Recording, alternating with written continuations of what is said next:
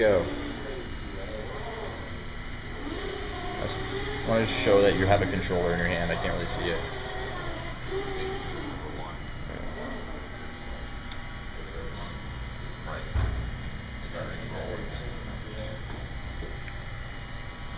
Go ahead, Joseph. Keep your hand there just for a split second. Okay.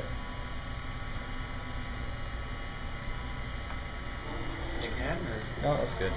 I just want to make sure that the last time you waved it and the camera didn't really see your hand. Just want to show what exactly is going on.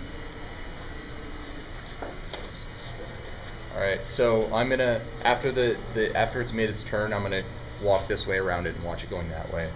So everyone just kind of follow me.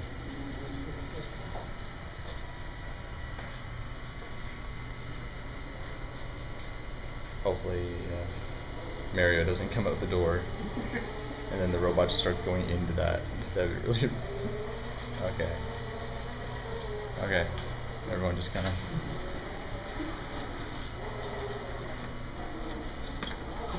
try not to get anyone in the frame. Yeah, that was good. So we'll see what happens when it gets there, and if it just stops, then we'll just stop the video. We'll just cut it. The thing about this is it's not really. Wait a second. Does the laser go through the window? To do everything with all the sensors. Is the laser high enough to go through the window?